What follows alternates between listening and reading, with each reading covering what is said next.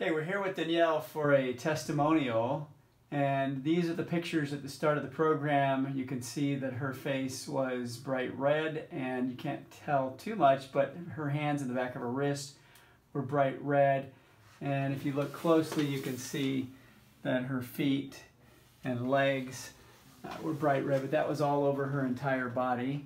She's here today to tell us her story. So Danelle, let's see your legs now. All right, so the rashes are all gone. She's just finished a workout. She does, is it mountain biking, racing? Yeah, mountain biking, downhill, BMX, and dirt jumps. And motorcycles, of course. Okay. Well, tell us your story. So it started a couple years ago. I was tested positive for herpes, and I had an outbreak every time I had my cycle. So, and wanting to stop the outbreaks, I got an IUD, which was Skyla birth control. And then 6 months after that, I started developing these little rashes all over my body. I didn't know what they were, so I went to the doctors to get tested, and they didn't know what it was either.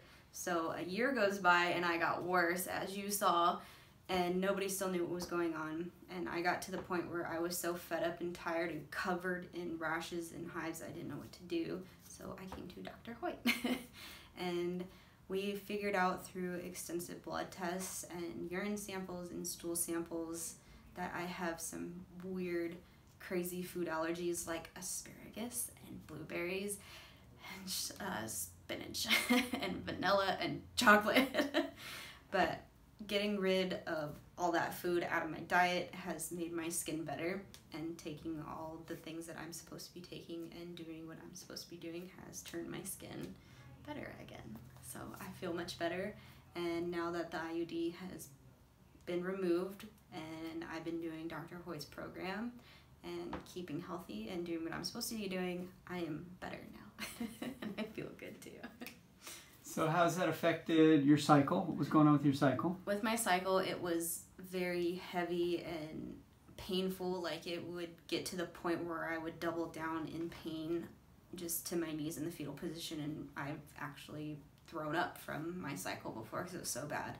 And now that everything is starting to calm down and I'm feeling better, it's actually a little bit not noticeable anymore. First day is always the worst, but it's not anything like it was before. It's very light and not noticeable, and it's kind of nice. Awesome. Any other discoveries along the way, or things that you can share that got better? Sleep or anxiety, or yeah, my sleep the breakouts got with herpes? Yeah, my sleep got better. I sleep 7 nights out of 7 now. I go to sleep and I stay asleep, and I'm remembering my dreams, which is cool, and they're really weird. How was that before? I couldn't sleep before. I'd wake up scratching, and I'd probably sleep like maybe 2 nights out of 7, and I wouldn't stay asleep. I'd just wake up just clawing at myself until I bled. So my sleep has 100% improved. And the herpes outbreaks? The herpes outbreaks are going away. I had one last major one back in January, which I had my very last hive breakout, which was the worst one that I've seen. And after that, my herpes outbreak is so much better now. Like, I don't have it, and that's really important because it's very detrimental on my life. How about mood and emotion? I don't cry at anything anymore. I actually cry when I'm supposed to cry. I don't snap at my boyfriend or my family or anybody anymore. I've learned, like, you know, to calm down, and everything that has happened to me has kind of calmed me down. Yeah, in the blood testing, we found that your hormones were certainly very far out of balance and high in the testosterone department. Yeah. And so we've worked to balance that. So that's great. Yeah, that was a little scary how high that blue line went.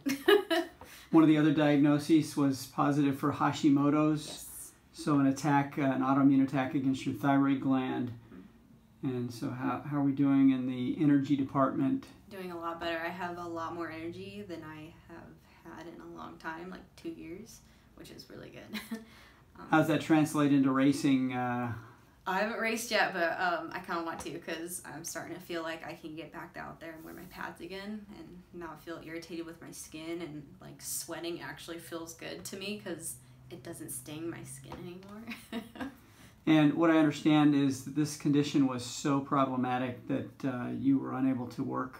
Yeah, I haven't been able to work in a year, and I was sent to the emergency room 3 times. Yeah, that was fun. Well, you're doing great. Keep up the good work. Yes. We're proud of you. Thank Way you. to work hard at this. It's so awesome. Take care. Thank you.